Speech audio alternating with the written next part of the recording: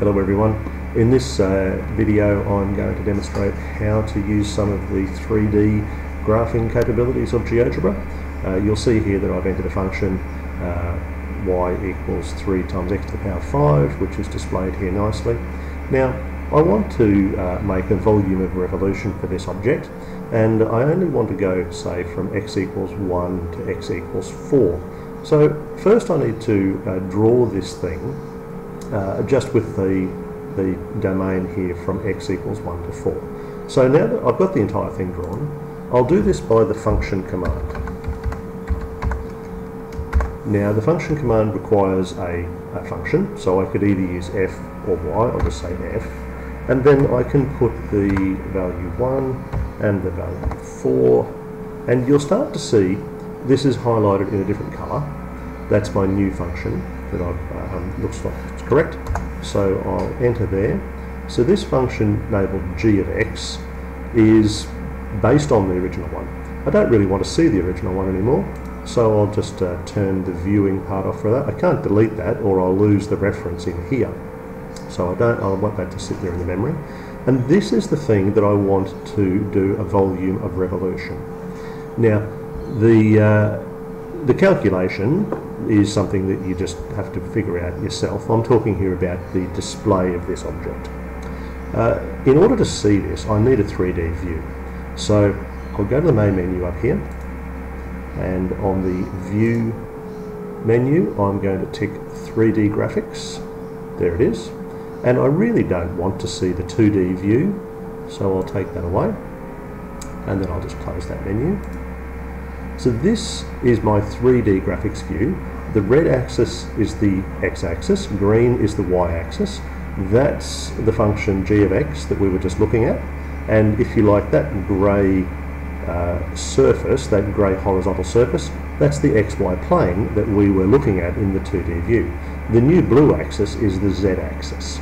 Now, manipulating and moving this around is a little different. We have the familiar move graphics view command, so I'll choose that one to start with.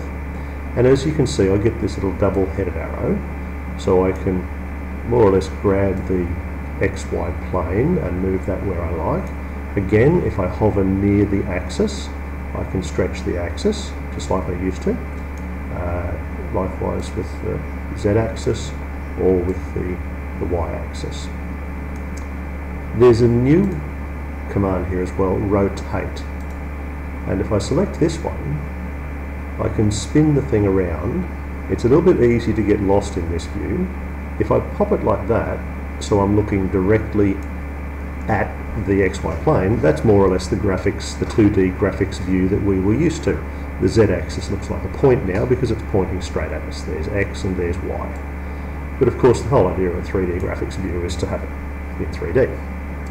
Now, in order to make this thing a volume or a surface of revolution, I'm going to use a parameter n.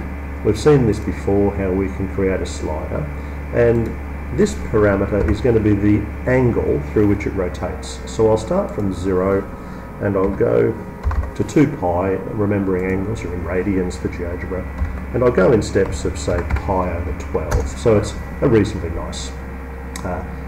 Now the command we want is surface. As you can see, we're getting some expression, some possible suggestions.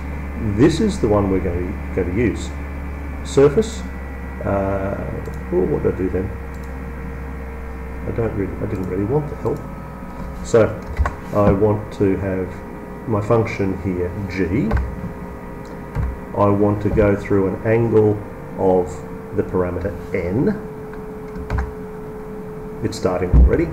And I want to use the x-axis as, now it defaults to the x-axis anyway, but it's a good idea to write that in. And I'll press enter. Now all of this is the representation of a parametric space that would do this surface. We really don't need to worry about that, we just want a pretty picture. And as I change this parameter, it rotates the surface through more and more angles. If I get all the way around to 2 pi, it gives the full rotation. I'll just zoom out slightly so we can see the entire thing. Perhaps perhaps just move that up slightly. Oh, now moving it up, if I'm on the XY axis and I do a left click, the arrow changes and I can physically move the entire thing upwards. We'll have a little bit of a rotate, and there's my surface of revolution. The original red line, that's our function G. If I don't want that line to be shown, I can just make it go away. And you know, if I want to see what a cross section of this thing looks like, I can rotate the view here. So there's a cross section of my object, and can put a nice little picture. Remember, once you're happy with the way the view looks, from the main menu you can go to File and then Export. Where do I export image? And there's the image, which I can either copy to clipboard or download a local copy. So that's the end of the demo. Go back through it again if you like. Oh, and there's this nice little feature where it'll rotate around for you if you want. That's just a little bit of fun. So that's it. Hope you have fun making your own objects by revolving a function around the x-axis. And of course, in class you've learned how to calculate the volume of that object using integration. Okay, thank you. See you next time.